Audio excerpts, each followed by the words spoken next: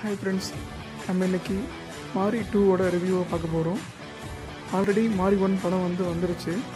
அந்த மாரி 1 படத்தில் தனுஷ் அவங்க டீம் எல்லாமே நல்ல மாஸ் காட்டியிருந்தாங்க. இப்போ அதோட 2ஆம் பாகத்தை இப்போ தனுஷ் அதே டீம் சேர்ந்து பண்ணுறாங்க. இதில் புதுசாக பார்த்திங்கன்னா சாய் பல்லவி ஆட் ஆகுறாங்க.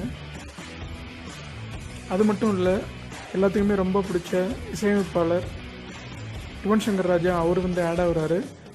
மாரி 1ல் பார்த்திங்கன்னா அனிருத் தான் பண்ணியிருந்தார். அந்த பாட்டு எல்லாமே செம்ம ஹிட்டு.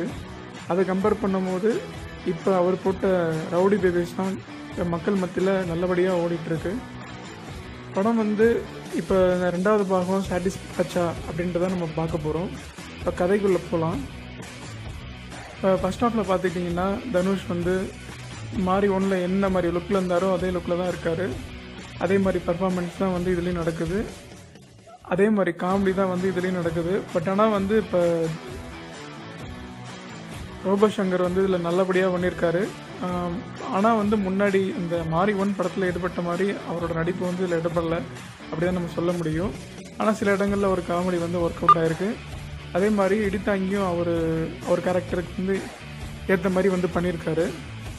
ஓரளவு ஃபர்ஸ்ட் ஹாஃப் நல்லபடியாக போகுது. இதில் சாய் பல்லவி அங்கங்கே அவங்க நடிப்பை நல்லபடியாக பண்ணியிருக்காங்க. அவங்க சாதாரண ஒரு கதையாக சூஸ் பண்ணல, அவங்களுக்கு ஏற்ற மாதிரி தான் சூஸ் பண்ணியிருக்காங்க. இவங்க கூட ட்வின் தாமஸ் என்ற கேரளா நடிகர் நடிச்சிருக்காரு. அவரோட ரோல் நல்லா பண்ணியிருக்காரு. பட் ஆனால் அவரை பார்த்தா நம்மளுக்கு பயம்தான் வரல. படம் பார்த்திங்கன்னா நல்லபடியாக போயிட்டுருக்கு.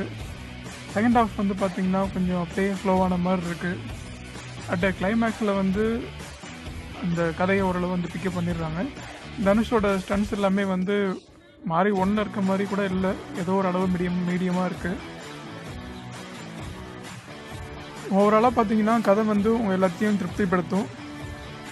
ஃபர்ஸ்ட் ஹாஃப் நல்ல விறுவிறுப்பாக போயிட்டுருக்கும். காமெடி எல்லாமே ஓரளவு ஒர்க் அவுட் ஆகிருக்கு. செகண்ட் ஹாஃப் கொஞ்சம் ஸ்லோவானாலும் லாஸ்ட்டில் பிக்கப் ஆகிடுது. நீங்களும் படத்தை பாருங்கள். உங்கள் படத்தோட கமெண்டை நீங்களும் கீழே போடுங்க.